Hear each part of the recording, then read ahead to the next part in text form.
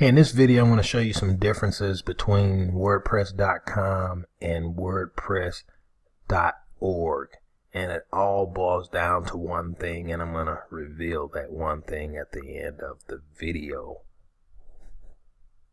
Hey, this is WordPress.com, and this is a site where you could start you a blog up for free. There's also a paid version of this which allows you to have more features, as you can see. $5.99, $8.25, $24.92 for a business account. It gives you more features with WordPress.com. See there. And the next one, which is WordPress.org, is a self-hosted site, and as you can see here, the themes, plugins, and so forth.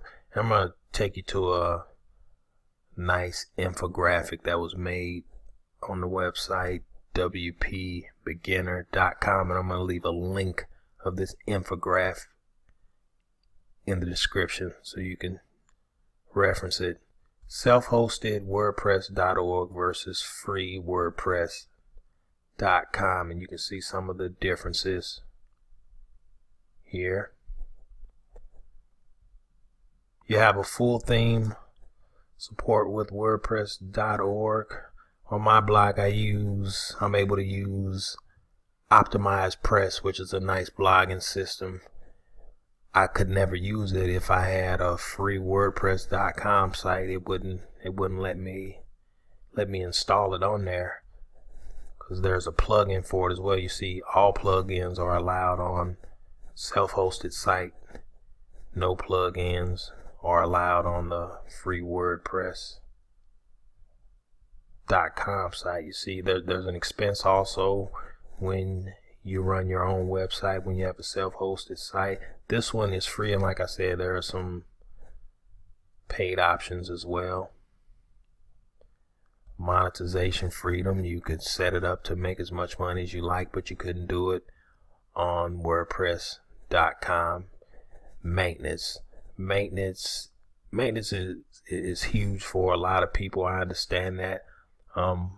For myself, it's not a big deal, because when I run into an issue, whether it's a security issue or a performance issue with my website, I can pretty much narrow it down and fix it. But you know, a lot of people can. A lot of people don't want the headache, which is why some people go to the WordPress.com site in order to blog.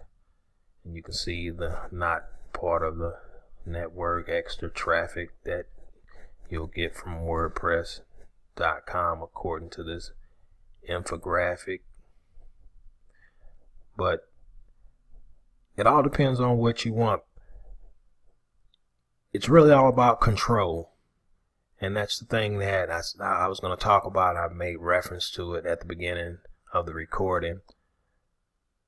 Do you want to control your own website? Or, you know, maybe there's a few trade-offs, which I just probably went through a few for some people. Me personally, I like running my own website. I love the freedom. I love the control of it. But that's just me. Like I said, I really understand why some bloggers go with WordPress.com. I understand it, but WordPress.org for me.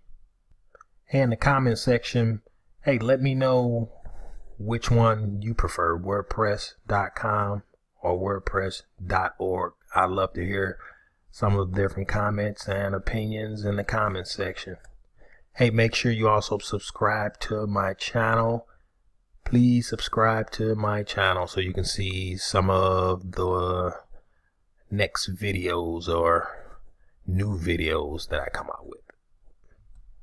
Hey, thanks for watching. I appreciate you spending a few minutes with me watching this video, and hey, I'll see you in the next one. Thanks.